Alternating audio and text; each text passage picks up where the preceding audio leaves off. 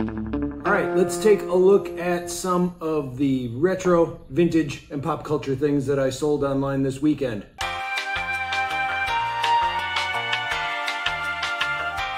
First up, I'm actually gonna start with the books that I sold because I wanna take a look at what those were.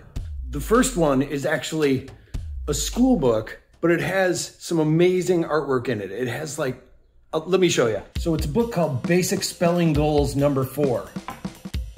And it was actually a library book because, you know, it's spelling and stuff. So it would be in school. Like, look at that. I love that style. That looks like this is actual old school style that I would love to emulate today. That sort of thing. Like it seems like somebody trying to make it look like it's an old drawing, but it actually is an old drawing. And it's got a lot of cool sort of two-tone color stuff going on in it. And of course, it's teaching spelling. A 1960s style book from 1960. That's going out. Then I have an instructional book from the 80s, which means Rubik's Cube. This is the original classic How to Solve the Rubik's Cube book that every kid in the 80s had. And it showed how to do it, saying that it was more of a concept than the colors, so it's a black and white book. We're not gonna show you what the colors are, we're just gonna show you like, here's how to turn one similar section and another similar section, like trying to go the whole like, don't solve the colors, solve the puzzle sort of thing. I had the book, still never solved a Rubik's Cube, ever. I was able to do one side, and when I got that far, it was like, now what do I do? Then a big giant book of poetry. And this one has some great illustration in it too. This is the Big Golden Book of Poetry from 1971. And the illustrations are by Gertrude Elliott.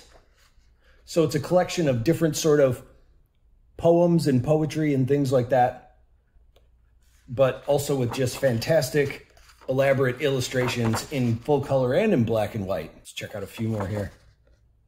Oh, that's a good one too. Actually, guy looks kind of terrifying.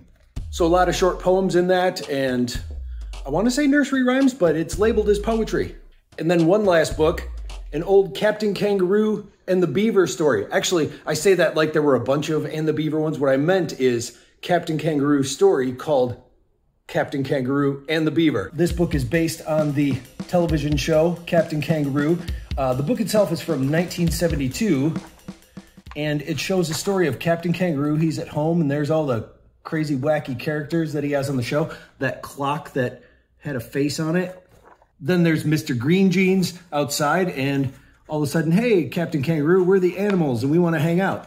And apparently he has dinner with all the animals and they're like, yeah, let's do that. And then a beaver is sad and he starts crying. And Captain Kangaroo's like, why so sad, Beaver? And then, I don't know, it kind of goes on from there. A lot of great drawings. Who did the artwork in this? Did I say that yet? Marie Nonat apparently did the drawings. Yeah, the Captain Kangaroo books are always really, really unique when I get those. Then also from 1972, I have the game Sorry, the classic game that basically teaches you how to be annoying to someone when you win. Got the original board there, of course. And it has the different cards. The instructions are actually part of the non-eco-friendly sort of box that they always put these games in. They had to make them as big as the boards, so they had to fill everything else out, even though it only had cards and a couple of game pieces. Let's print the instructions on this big spot to fill the whole thing. This is a Mary Poppins LP from 1964, and I think it just has the songs. I don't think it has like any of the play, but on the back, yeah, it says spoonful of sugar, chim chimmery.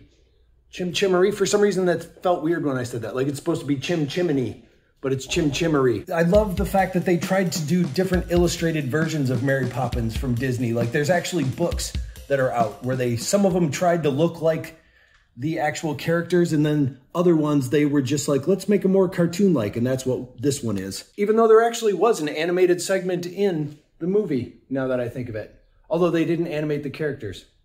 Huh. A Miss Piggy and, I almost said Mr. Piggy, although I suppose that's the way it goes because it's Kermit and Miss Piggy and they were together and they're in love and she's wearing a tiara for some reason. I think this is just a still from one of the movies. It's not necessarily one of the puzzles they normally do where they take the puppets and pose them in different settings, which I've had puzzles like that before. But I don't think I've ever actually had a Miss Piggy and Kermit puzzle. And then one last thing that I got, because I knew somebody would find it as amusing as I did, this embroidered picture frame of what I want to say is a sad clown hobo and I don't know, what would you call it? A patchwork girl embroidered on a wooden frame. Very 1970s. This is the type of stuff where it would just appear on a wall somewhere and it would stay there forever and collect dust, and nobody knows how it got there or what the thought process was. But they were just so ingrained, and now it's just super kitschy, and I love it. They got the rosy cheeks. When I saw it, that's what it made me think of, and I loved it. And it took a while, but somebody else decided that they thought that it was fantastic too. And that is some of the interesting retro and pop culture things that I sold today.